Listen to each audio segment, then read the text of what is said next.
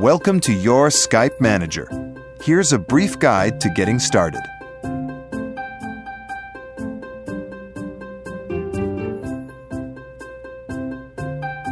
The first thing you'll want to do is add your colleagues to your Skype Manager. Go to your Members section and begin adding members one at a time using their email addresses.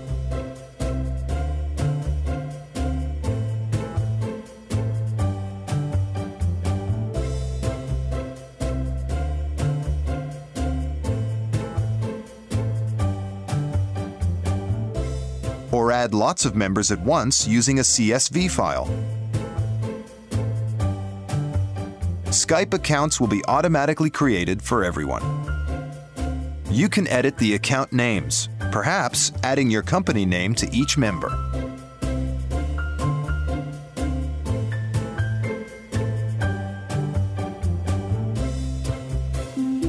Now click Buy Skype Credit to add some credit to your Skype Manager. Select the amount of credit you want to purchase. For example, let's buy 50 euros. And you're all set. As you're new to Skype Manager, there's an initial spending limit. To use a higher spending limit and access more payment methods, you will need to verify your company first. Now it's time to allocate credit to your members.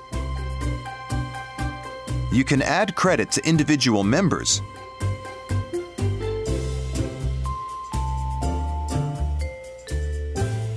or share it out to everyone.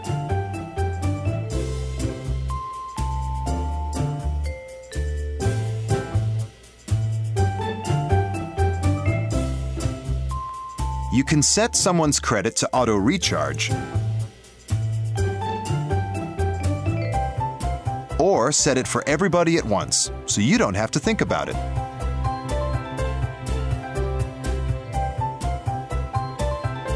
Allocating features to your members is easy too. Simply go to the dashboard, and for example, let's click on Call Forwarding.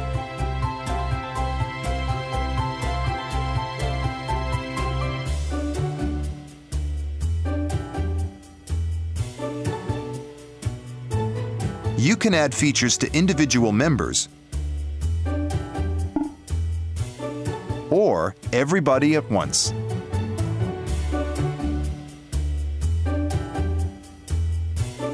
Now you're up and running. Let's see how reporting works.